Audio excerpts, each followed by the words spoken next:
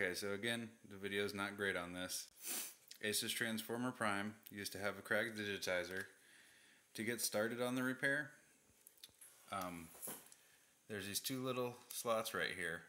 Down in that slot, it'll be really difficult to see, but there's oh, you can kind of see it right there. See where that little silver is?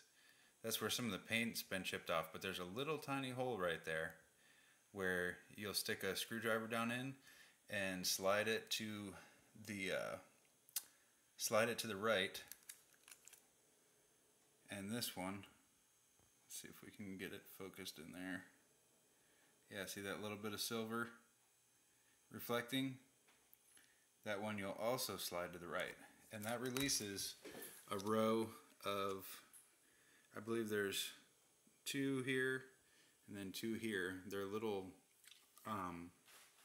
plastic tabs that lock in. There's a round part and then a little groove that it goes into. And when you press it together, it goes through the hole.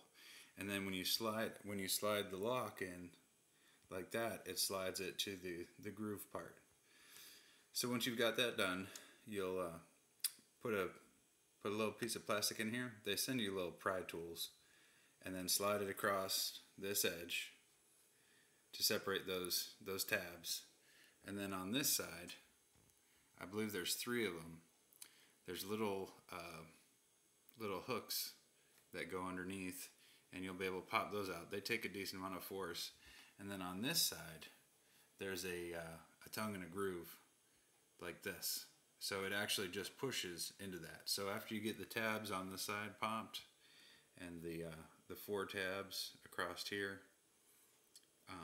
you lift this end up, or let's see, lift this end up and just slide it out, just like that. And then this part will flip over, and there will be two ribbon cables. The one that goes to the LCD. On this side there's actually a small lever that you have to lift up to release. And then right here on the inside there will be two, let me see if I can get the glare out of the way. Right about here there's two mounts on the board, and the ribbon cables have a line on them. Make sure they're pushed in all the way up to that line, and you can get it from there. I know there's only one other video that I could find on YouTube, so that'll help you out. I would take this one apart, but it's already repaired, and I can't really take the risk of messing it up again. But at least you've got a better idea than when you started on how to repair the tf201 with a broken digitizer.